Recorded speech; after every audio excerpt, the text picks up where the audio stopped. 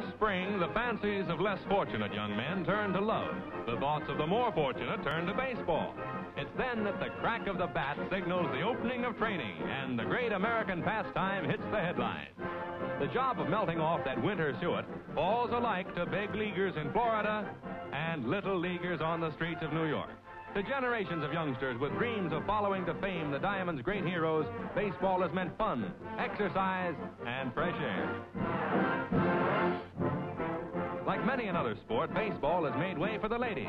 They train like men for professional games which draw 1 million paid admissions every year. From coast to coast and even from Canada and Cuba comes the cry, "Slide, Sadie, slide!" Finally, the big day arrives, the start of a new season. The faithful rush for seats to root on the home team. This is Ebbets Field in Brooklyn, ready for the Dodgers opener. Now, however, through the magic of the movies, we're able to whirl back through time to join the crowd that formed before that same Ebbets Field more than 30 years ago in 1917. It was a period when some of us were young and many of us hadn't even been born. But except for their clothes, the fans and fanettes then were like those today, willing to line up all night if necessary for the chance to witness a crucial game. Though talking movies, cellophane, crossword puzzles, and zippers were still in the future, the push and the shove had already been invented. Inside, you might see President Woodrow Wilson arrive, for this was the Wilson era of World War I, of America's first draft and first income tax, of the Model T Ford, long dresses, and a pennant-winning New York Giants team under iron-willed John McGraw. Manager McGraw, who once refused to play a World Series, was beaten by Chicago 4-2. Boston kids found an idol in a Red Sox southpaw named Babe Ruth, who set a record by pitching 29 scoreless World Series innings in a row. In 1920, Wilbur Robinson's Robins met Chris Speaker's Indians from Cleveland. Despite Burley Grimes' pitching, Brooklyn lost the series, and in this yesteryear of quiet leisure, the crowd drifted home.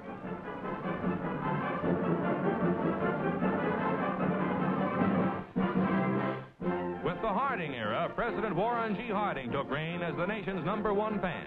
Babe Ruth, who had become a Yankee and the king of home runs, received the congratulations of the president.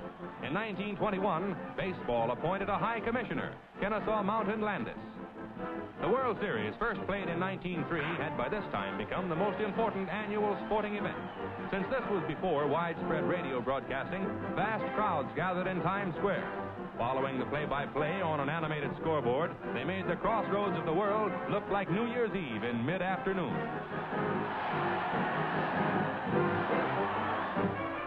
The Coolidge era found the Roaring Twenties at their loudest and funniest. Though in competition with new sports like marathon dancing and flagpole sitting, baseball was bigger than ever, under the always watchful eye of Czar Landis. The Yankees, aided by the generosity of owner Jake Rupert and the genius of manager Miller Huggins, won 8 straight series games. This was the heyday of Babe Ruth and his curly-headed Yank teammate, Larrabin Lou Gehrig. A Gehrig homer was an event that warmed the hearts of fans and warmed them often. Twice, Lou hit 49 in a season. By playing in a record 2,130 consecutive games, he won the title Iron Man.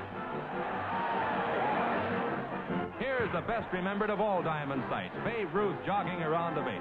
Babe blasted out 729 home runs. On 2 occasions in World Series play, he chalked up 3 in a day. The Bambino and Larrabin Lou, legendary figures of baseball's golden age. The Hoover era ushered in miniature golf and a full-scale depression. Through radio broadcasting, the World Series was now brought to millions. Judge Landis still ruled the roost. Joe McCarthy had replaced the late Miller Huggins as Yank pilot, but Connie Mack, even then an old-timer, was the manager who hit the jackpot. His Philadelphia Athletics, sparked by stars like Jimmy Fox, here banging out a homer, ran away with 3 pennants in a row. Then Connie disbanded them to spend years searching again for that magic combination. The animated scoreboard had faded from Times Square only to re-emerge in Japan, where the populace had suddenly gone baseball happy. The imitative Japanese copied the American game, but added a few touches of their own.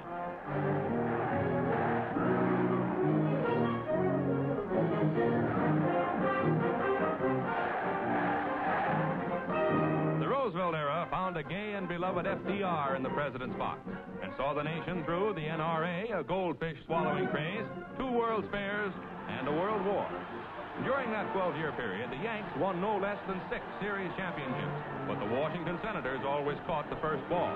The great Kennesaw Landis made his last appearance. Will Rogers attended a game with the Fords and expressed much of his homespun character in a single glance.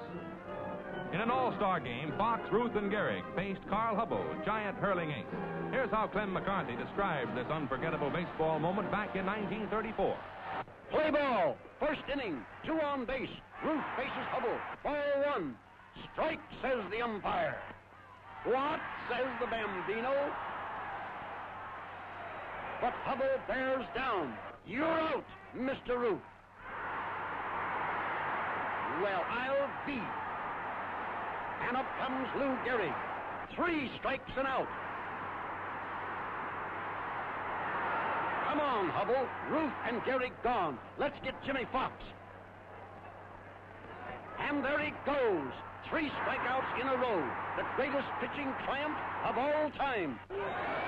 4 years after Clem said that, a young kid named Johnny Vandermeer of the Cincinnati Reds hurled a no-hit game. Then came to Brooklyn for the first night contest ever played in Greater New York. Under the lights, Vandermeer proceeded to mow them down. While the audience gasped, he performed a pitching miracle by chalking up his 2nd consecutive no-hitter.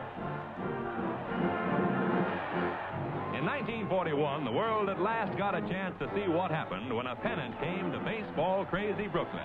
After 21 years of waiting, the Flatbush faithful had accumulated enough steam to blow the borough apart, and they almost did. After the war, one of the surest signs that America had returned to normal was the sight of a president back at the ballgame. Harry Truman enjoyed himself like any fan, soda pop and all. Baseball czar was now Happy Chandler. In '46, this play won for St. Louis. Slaughter sprinted from first on Walker's double with 2 out. Red Sox fielder Pesky hesitated. Slaughter took the big gamble and struck for home. He made it, and the Cards became champions. In '47, the Yanks met Brooklyn in the wildest and craziest World Series of them all. 4th game, pinch hitter Cookie Lavagetto faced Yankee pitcher Bill Bevins just 1 out away from the first no-hitter in series history. Cookie swung and missed. With 2 men on base, just 2 strikes stood between pitcher Bevins and baseball immortality. Cookie swung again and connected. It was a 2-bagger, sending in the tying run and the run that spelled victory. The unpredictable Dodgers had accomplished the virtually impossible by breaking through in a 1-hit game and winning it 3-2 to tie up the series.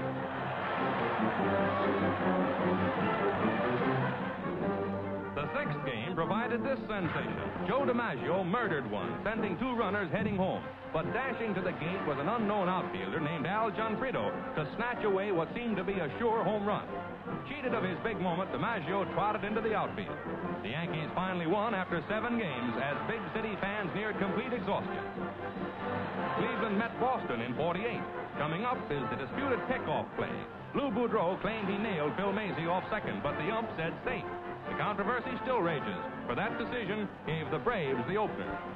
Trailing by a single run in the 6th game, Boston got its last chance, but Sibby Sisti's bunt spelled double play. Gloom descended on Beantown.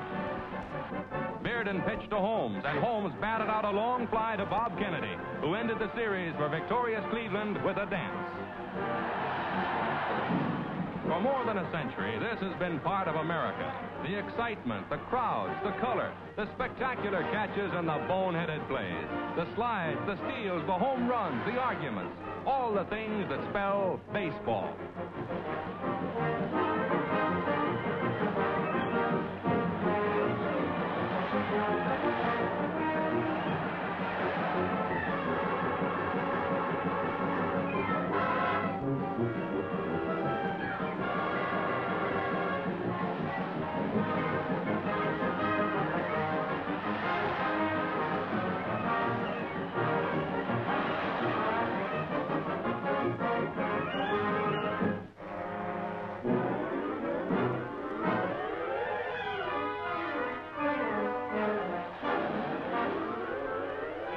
For a great sport, this is only the beginning. As long as there are men and women who thrill to the crack of horsehide on hickory, the nation will resound to the cry of, "Batter up!"